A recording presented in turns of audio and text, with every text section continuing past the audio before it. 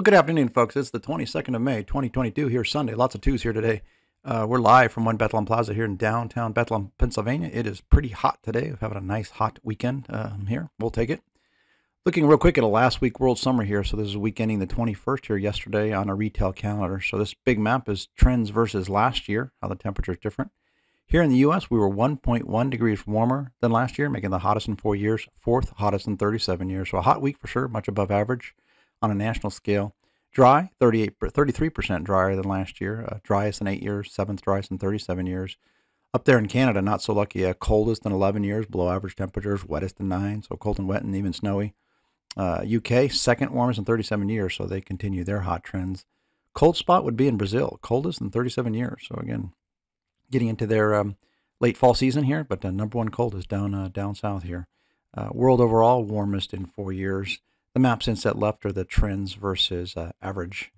We look at the tornado count. Unfortunately, they continue to go up and up. We're at 718 preliminary tornadoes counting. That's the most in 3 years. 49% more than last year, 14% above average, and puts it in the top 24% of history. So it's on the high side for sure, as expected. And unfortunately, these trends are going to continue here through the even the summer off-peak season here.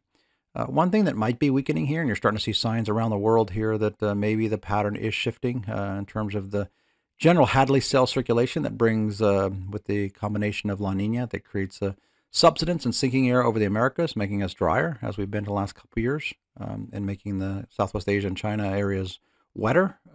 That may be flip-flopping here. We're already seeing signs of that in both areas of the world here. So let's hope. La Nina is almost in the history books here. Still moderate, but looks like it's heading in the direction of weakening. Looking at this week here, week ending 28 May here, so the last full week of May here before Memorial Day weekend.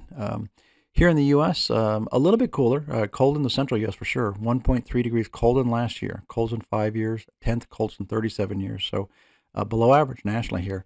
Good news here is we're going to get this cold snap beginning of the week and a warming trend as we go through the week into the weekend, critical holiday weekend.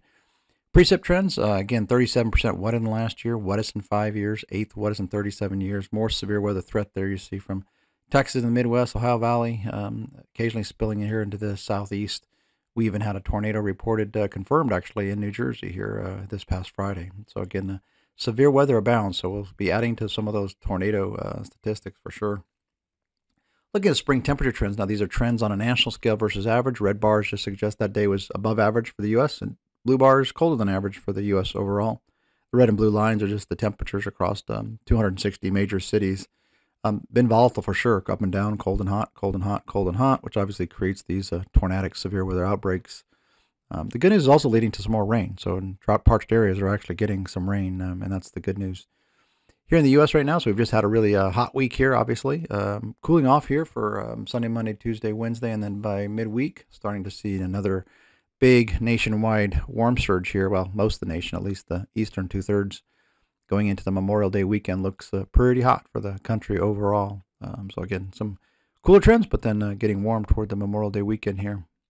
Next week, hard to believe we're already getting into June, and that also means the official start of the hurricane season, 1 June every year. You've seen our earlier reports that we published many months ago about an extremely active season. I think we're projecting over 20 named systems again this year. So again, a top 3, 4, 5 type season again, and still very concerned about this cycle. Again, there's just a lot of things that suggest that we're going to get clobbered here in the U.S. Florida, Southeast, even Mid-Atlantic, Southern New Jersey areas are potentially at risk this year. So definitely a lot of things teaming up here to suggest, again, stay on guard here was the hurricanes. As they say, it only takes one. Conveyor belt of moisture where they probably need it here from Texas into the West Texas, into the plains, definitely will help with the drought situation there. If we can pull all that off with a 1, 2, 3 inch type event. Maps right, you can see again pretty warm from the southwest into the northeast. U.S. overall, we'd say about 2.2 degrees warmer than last year, third warmest in 37 years, so much above average national temperatures. Map inset bottom there is the trends versus last year, so much hotter here going into the Memorial Day weekend. Good news. 37-year precip trends here show about just a hair wetter than last year, wettest in 3 years.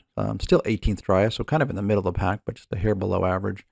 Again, that map inset left is the trends versus average.